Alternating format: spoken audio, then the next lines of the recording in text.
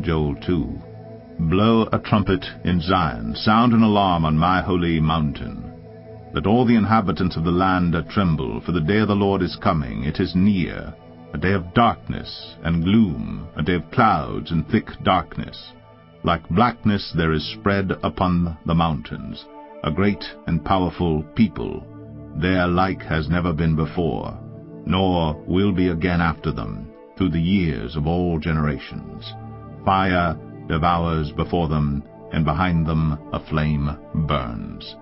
The land is like the Garden of Eden before them, but behind them a desolate wilderness, and nothing escapes them. Their appearance is like the appearance of horses, and like war horses they run.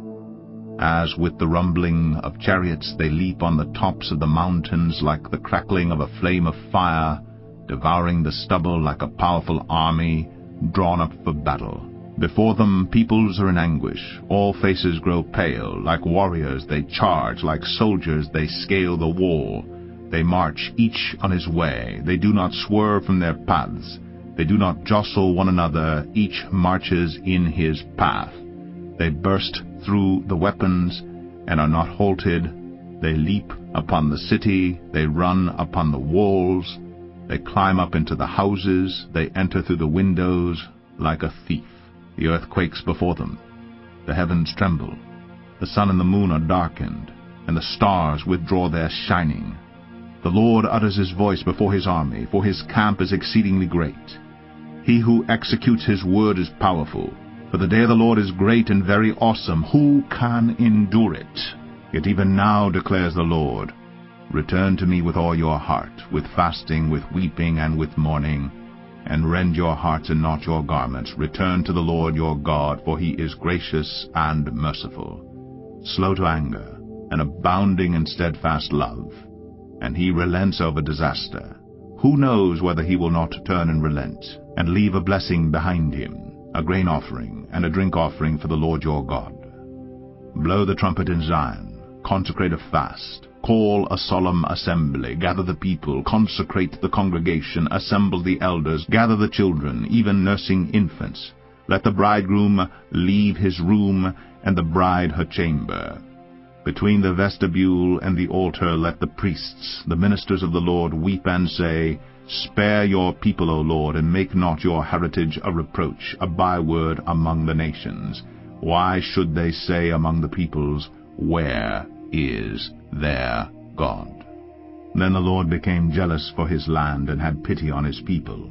The Lord answered and said to his people, Behold, I am sending to you grain, wine, and oil, and you will be satisfied. And I will no more make you a reproach among the nations. I will remove the northerner far from you, and drive him into a parched and desolate land, his vanguard into the eastern sea, and his rear guard into the western sea. The stench and foul smell of him will rise, for he has done great things. Fear not, O land. Be glad and rejoice, for the Lord has done great things. Fear not, you beasts of the field, for the pastures of the wilderness are green. The tree bears its fruit, the fig tree and vine give their full yield.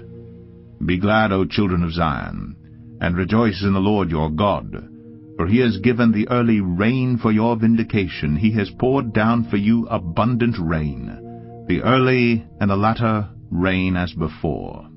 The threshing floors shall be full of grain, the vats shall overflow with wine and oil. I will restore to you the years that the swarming locust has eaten, the hopper, the destroyer, and the cutter, my great army, which I sent among you.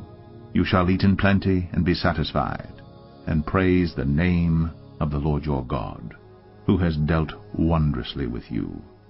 And my people shall never again be put to shame.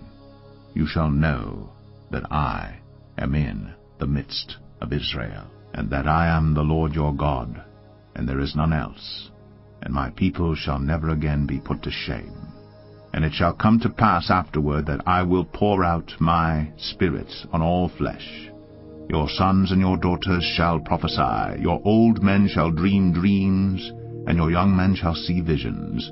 even on the male and female servants in those days I will pour out my Spirit. And I will show wonders in the heavens and on the earth, blood and fire, and columns of smoke. The sun shall be turned to darkness, and the moon to blood, before the great and awesome day of the Lord comes. And it shall come to pass that every one who calls on the name of the Lord shall be saved.